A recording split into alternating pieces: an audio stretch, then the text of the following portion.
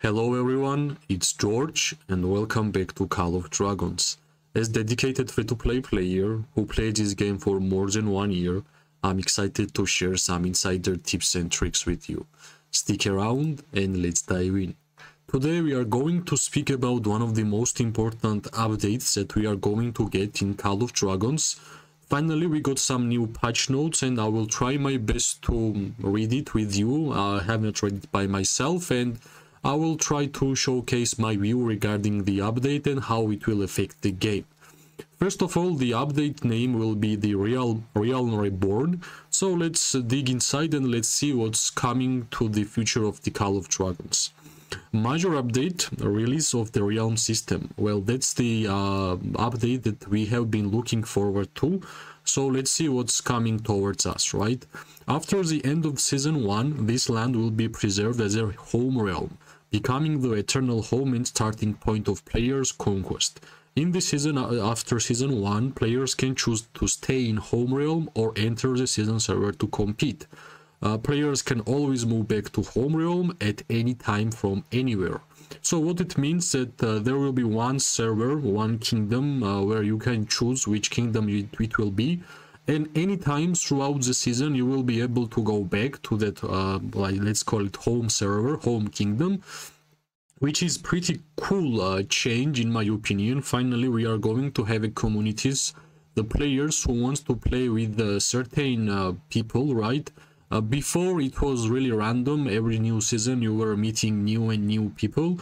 So right now you have a choice. You want to play with the players who you are familiar with, or you want to fight with the new players who you have not even met it yet. I like this change. I like in general community building in kingdom builder games, which the Call of Dragons were lacking in the past. So this is an amazing change. Of course, I like that you have a choice. You can choose. You will stay in your home server, or you're gonna go into the, for example, fighting KvK. Arrival of the High King. That's a new words for the Call of Dragons King, right? In the season S1, the alliance leader who successfully occupies the Flame Dragon will become the High King of the realm.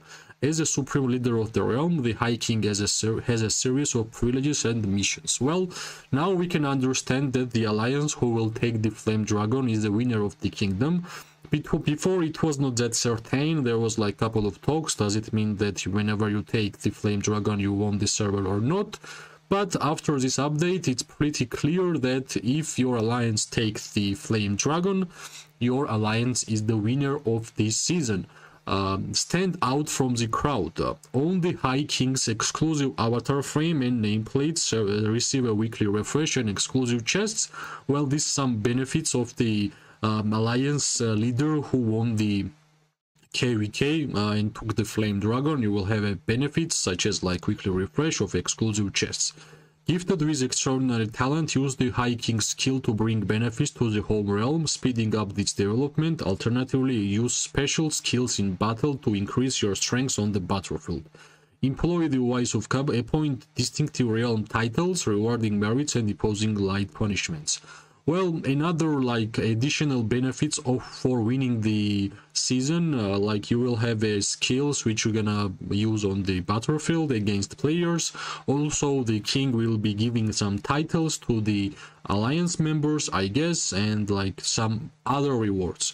Realm-wide proclamation, send mail to all players in home realm. Like that's not a big change. Players in the home realm can increase their realm's taxes by gathering and completing daily quests. The High King can use taxes to activate realm buffs, use combat skills, or appoint titles. In addition, the High King has the authority to convert a portion of the tax into gems for themselves each day. Well, I guess more and more benefits for the alliances who are going to win the kingdoms in general. I would like to have some rewards for some losers also, because what I can see here, everything what's coming towards the king and the home realm and in general winning the Flame Dragon, you are getting more and more benefits whenever you are winning. But until it's not gonna be introduced and until we won't gonna see how it really affects the game, it's pretty hard to look forward how it will change the Call of Dragons gameplay in general. Seasons and other related adjustments. Except for Season S1, subsequent seasons will be shortened to 50 days. That's the amazing change, which I think I have been saying it before. Seasons are pretty long. For example, whenever Augustus Stone is finished, you need to wait 2 to 3 weeks until the new season will start. That's the most boring period of the game. Whenever nothing is happening, nobody is fighting, you are simply just waiting until the new season will start and farming up, which is really boring in my opinion. I wanted to have way less days in terms of seasons, and finally we are getting 50-day seasons, which will have a high impact to the game in my opinion. The pace will be faster and the battles will be more intense. That's all we want, right? The season progress in Augustus Stone will be adjusted to match the 50-day length. Servers that were opened before the version update are not affected by the adjustment. Affiliated regions will be assigned by the system with realms as a unit. Players cannot choose their own affiliated region and it cannot be changed during the season. Well, like you cannot change the home server or anything, like everything will be your choice whenever season will be over. After season S1 ends, players can only create alliances in their home realm. Created alliances will be automatically be affiliated to the realm. Players can only join alliances in the same realm as themselves. Well, we need to see how it will be effective, right? Like alliances only matter on home realms after this update, so it's pretty hard to say in forward how this will affect the game. Of course it will affect the game, but in a good way or a bad way, right? But in order for us to see it, we need to wait until this update will be live. The All Alliance data in home realm will be retained permanently. Behemoth buffs, alliance members bonuses obtained in the home realm will also be effective in subsequent seasons. Well, I think everything matters in terms of home seasons right now. Like other than that, the other realms which you can teleport and fight is purely for fun, because all the treats and all the bonuses you are getting from your alliance will be from the home server alliance. Alliance resources and alliance buildings will be counted separately in home realm and season servers. The alliance merit stall will be closed 72 hours after seamless completion of the season 1 season progress is achieved. It will reopen at the start of the next season. The reopened merit store will be moved from Alliance page to the season event page. Alright, some direction changes. Adjustment to the Warped skill card pet exchange. In season S1, pet exchange only counts the market value with the current server. In subsequent seasons, pet exchange data will be shared between servers of the same season. Well, that's pretty easy to understand why. Of course, it's a pretty normal change. Whenever you have two KVKs, for example, it will be pretty weird to have a different prices for the pet skills on every single server, right? Returning to home realm. When the home realm system is released, servers in season S2 and beyond will not be affected by the changes during the current season. Players will be returned to their respective home realms after the current season ends. Upon returning to the home realm for the first time, the following changes will occur to alliances. Yep, let's see what kind of changes we're gonna have on our alliances, right? The alliance itself will be preserved and the alliance will be located in the leader's home realm. Well, that's the most easy solution, how to teleport people from the alliance to different alliances, or how to change the servers. Like simply whatever leaders take, your alliance will follow. Current alliance tech progress will be preserved, current alliance gift will be preserved, and resources will be preserved also. The current alliance temporary members bonus will be preserved and will last for 1 month. All members who have the same home realm as the leader will remain in alliance. All members who do not have the same realm as a leader will be removed from the alliance. Alliance territories and related buildings in season server will be cleared. That's pretty normal changes in my opinion. Everything depends on your leader. Whatever your leader has as a home server, if you don't have it in alliance, you will be removed. If you have it, it's the same home server as your leader, you will be moving with them. That's pretty normal because, as it was said before, alliances actually matter only in home servers. Based on the above changes, we would like to remind all players, if you want to return to the same realm as your alliance members, please be sure to migrate to server where the leader is located during the last migration at the end of the current season. That's important. Nobody should forget that at the end of the season T1, for example, for me, like if you just joined a new alliance in this server, you need to migrate to the server where your leader is located. The following changes will be made to the other systems in home realm. Starting area players will be randomly relocated to any location within their affiliate region. Season progress, all season progress will be marked as a complete and rewards will be marked as a claimed. Well, that's pretty normal. Behemoths and the stages, all behemoths and stages will become open and the first kill rewards will be refreshed. Great. Exploration, all mist will be dispelled, all villages, caves, camps, well, that's pretty normal. Nobody likes to dispel the mist every single season, right? Smooth route to prosperity. Internal affairs system adjustment. Significantly increase the internal affairs point yield in all seasons and significantly reduce the time required to enact policies. Slightly increase the internal affair points required to enact policies in seasons SOB1, SOT1, and SOB2 seasons. Optimize the display of Warpath attributes progress bar more accurately, well, some UI changes. Adjusted the purchase limits for Warpath skills in Pet Exchange, changing their seasonal reset to reset at a fixed number of days to make it more clear to, well, these are more like UI changes, nothing really important, right? Like, for example, they fix some display errors and some optimization changes, which will be just great to the visualizing of the game, right? And even richer combat experience. Well, I have said it before, Call of Dragons has the best combat gameplay in the game, and if they are making it even better, I'm all about it, right? Optimize the various aspects of the combat control experience. Added the Legion control option interface.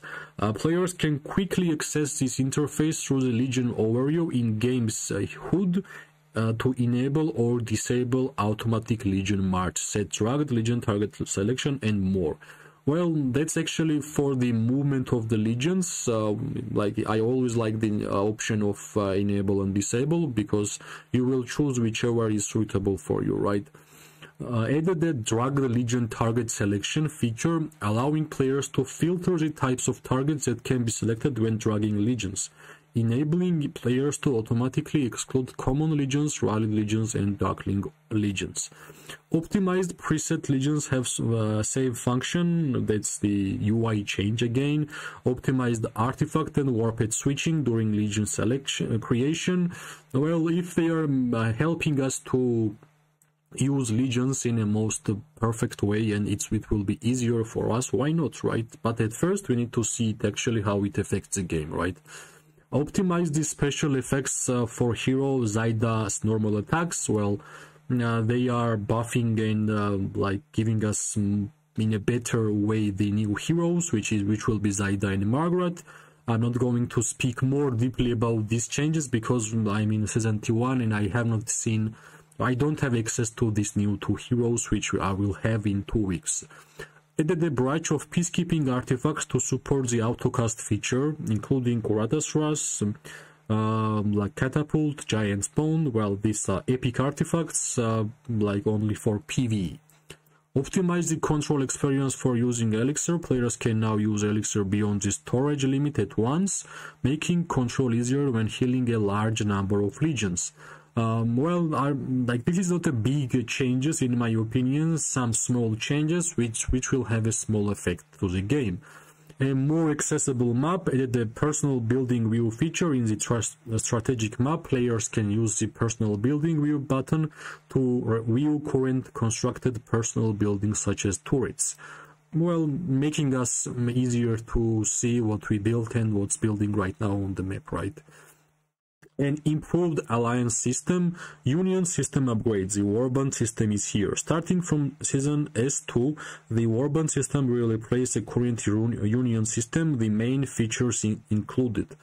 Alliance located in the same affiliated region can establish a warband. Warband members can provide mutual alliance help, which is okay, nice, and also relocate to the territory of the warband members. Okay, this is a big change.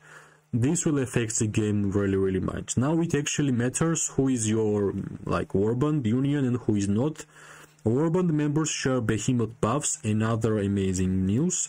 Warbands can choose the set of unique territory color, as these territories of the all members will display in this color, okay?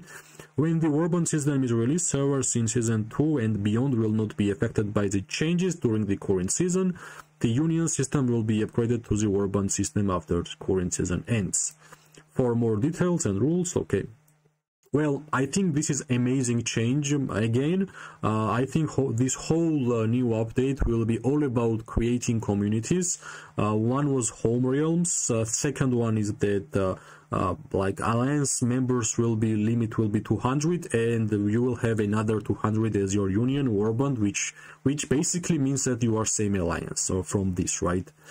Added 6 alliance skills after unlocking through alliance research and charging through alliance member donations. The alliance leaders and officers can release skills to accelerate alliance development and even shape the course of the war. Okay, new skills. A fine hole, increase alliance members gathering speed, that's great. Increase alliance members hero XP gained, that's amazing. Alliance members legion's attacking move speed, amazing. Summons a mysterious fog to the battlefield. Friendly legions inside the fog of war are immune to ranged damage. Okay, that's interesting. Recover stamina for all alliance members, heroes and war pets. Okay, I think alliance will be more and more important. Like, this game won't be a solo game. If somebody was playing this game alone, I have a bad news. Everything is around alliances from this update, especially after the home realms and these skills. That's a huge changes.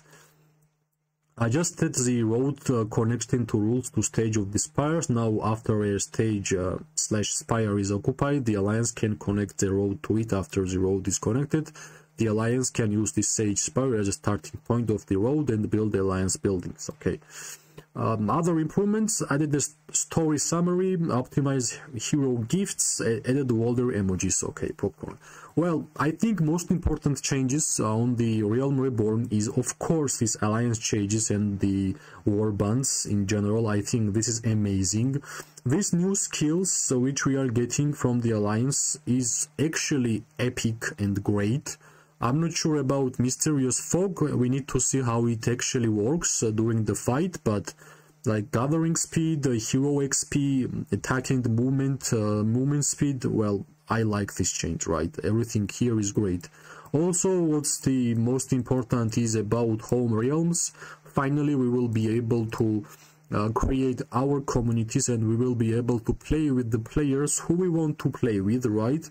Not every single time we need to migrate and to find the same wordings with these new players every single season. It's really tiring. Finally, we will have a chance to play with our friends. That's the most important, right? I think this is one of the best updates that we have seen in Call of Dragons. I'm really excited how every single one of them will affect the game. And yeah, as always, share your opinion. It was my first time reading this update. I hope it will be helpful for you to plan for the future. If you liked the video, press like, subscribe, share, comment. It always gives me more and more motivation to make this content for this amazing game. Thanks for watching. I hope you are having an amazing day, morning or night, wherever you are. We are going to see each other very soon. Bye bye and good luck.